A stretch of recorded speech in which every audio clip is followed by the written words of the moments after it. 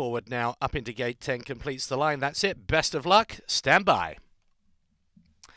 And they're away racing in the opener. Talita Kumi just getting squeezed a little bit. Semi Bonjok not the best away on the extreme outside.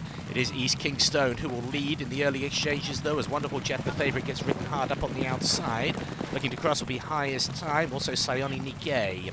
Just taking a step behind those is Talita Kumi up on the outside of Power Try, with Archday back to the fence and Sami Bonjok wider. Then it is running artist Lady Blue, and the back marker is Max Tango by 3 lengths. So 3.5 furlongs left to run. It's East Kingstone, Wonderful Jet.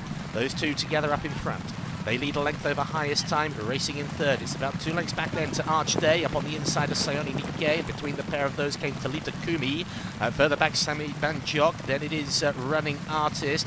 Further back still came Power Try, Lady Blue, Max Tango at the rear. So the leaders into the straight now. They come close together. Wonderful Jet and East Kingstone. Wonderful Jet goes to the lead with 300 remaining and kicks on by 2 to 3 to 4 lengths already on East Kingstone. Archday in third, running on Sami Bonjok, also Running Artist, Talita Kumi. But into the final furlong, well into the final furlong, Wonderful Jet. Sami Bonjok is in pursuit, won't get there. Look over the shoulder, done and dusted. Wonderful Jet wins it. Sami Bonjok in second. The debut maker, Archday, was third.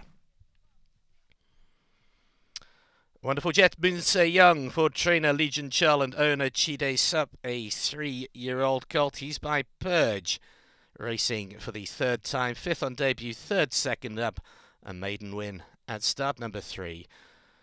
He's won it ease down. Number 6, Wonderful Jet. Sami Bonjok finished well for 2nd. Archday, solid debut in 3rd. Exactly how the betting had it. Running Artist came next. Then came Max Tango, who was behind all the way. Ran on well. East King